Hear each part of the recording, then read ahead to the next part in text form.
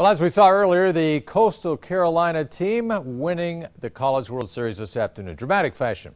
And we saw the third highest attendance in CWS history this year.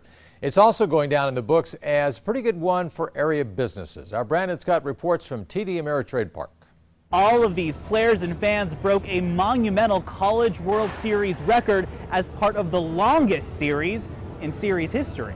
2 GAs, please. No other College World Series has been played this late in the season, going the full 17 possible games. That means the most die-hard fans have been in Omaha for nearly 2 weeks, spending money on everything from tickets and merchandise to lodging and food. The longer it is, the more people that stay, the more money we make. Larissa Ramos manages Blatt Beer and Table right across the street from TD Ameritrade Park.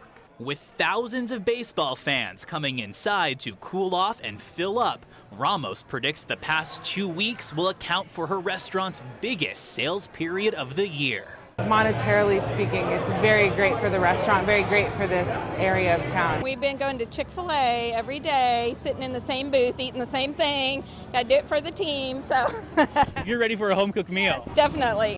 Jane Parrott has been in town for the entire series, watching her son, who plays for Coastal Carolina.